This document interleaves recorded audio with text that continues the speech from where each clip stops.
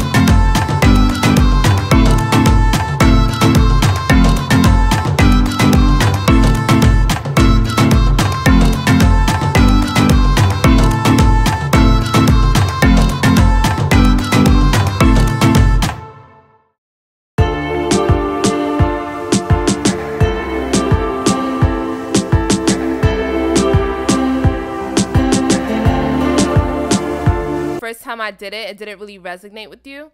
So basically, you take a medium section of hair and begin to thoroughly detangle that section. You spritz that section with water. This is optional, of course, because you could do it on damp or like dry hair.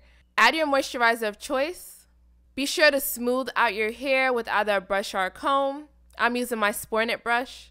So just start off with twisting your hair up from the root.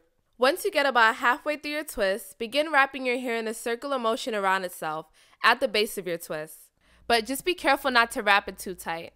See, I even struggle with this. I feel like when I do it in other people's hair, like it's so much easier, but with my hair, it just takes some more patience. I think where I went wrong was I started to do the Bantu knot way too tight, so I had to kind of loosen it and then wrap it around some more. So don't be alarmed if this happens to you. It just means that when you begin your next Bantu knot, you want to make sure you start off looser at the root. So just continue to add a little bit more product at the end.